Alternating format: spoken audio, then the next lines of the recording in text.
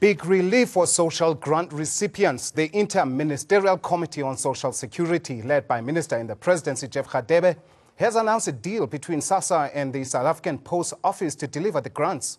Radebe announced that the deal was signed on 7th of December.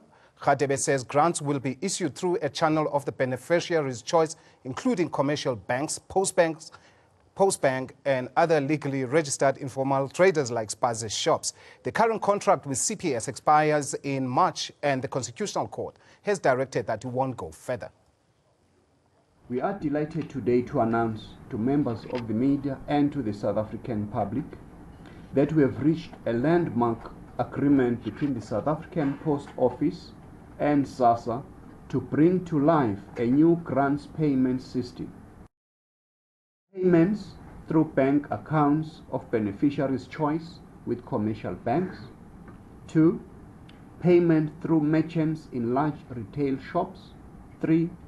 Payment through the Post Bank of SAPO at its outlets countrywide. 4. Payments through a second tier of merchants, which include village banks, general dealers, small retail outlets, spaza shops, cooperatives, which are legally registered and South African owned and operated. The cost to government is pretty much the same as it was before, and it is within the approved National Treasury budget for the service.